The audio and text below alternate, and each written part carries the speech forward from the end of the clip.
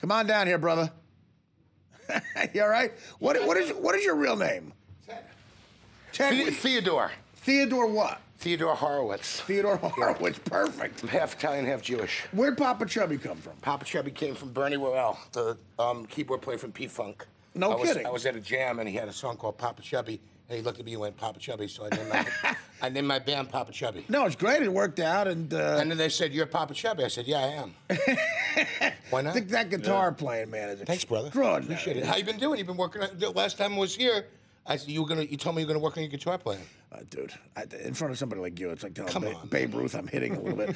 No, I'm nothing. Nothing's happened with it. I'm still horrible. I'll never be good at it.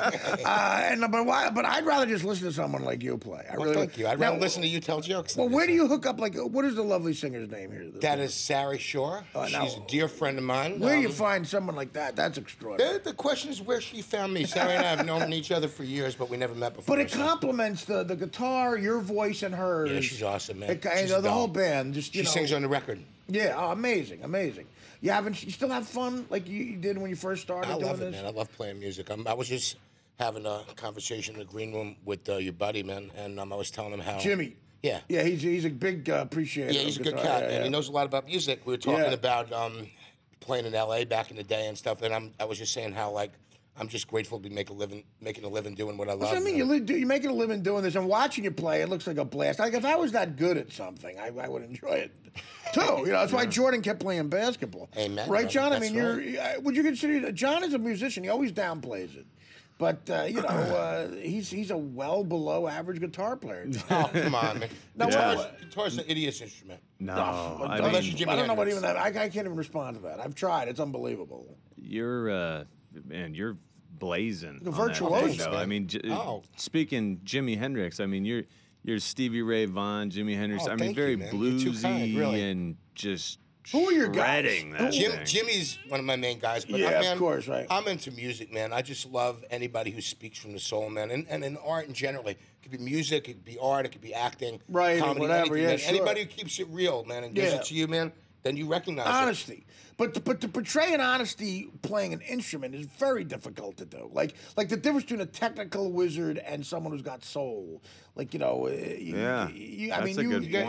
embody both of those things. Yeah. You gotta be fearless. Yes. So if you realize that you suck anyway, you have nothing to lose. Again, I hate to keep bringing this up. I just saw a great documentary on Ginger Baker, and the only argument he made for heroin, he goes, everything else was a living hell.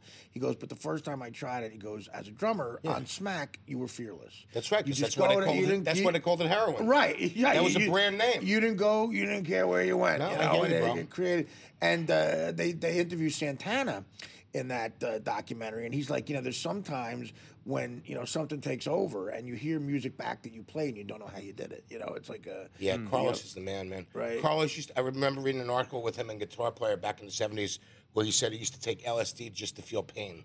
And I'm like, I think I remember that. Now, did you have issues with the substances way back when? Or? Yeah, I did, man. What'd you partake in? Everything, or? Dude, everything. Yeah. Back in the day, it's hard. I grew up in the '70s in New York. Right. So you were here. What did you do? I lived in Queens. We'd get Easter money from Anne Arlene and then get in the car and go down to Lower East Side and cop dope. Yeah, now the city was dangerous back then, but in a real fun, artistic, gritty way. Until you got strung out, then it wasn't fun anymore. And so what happened? How'd you beat that?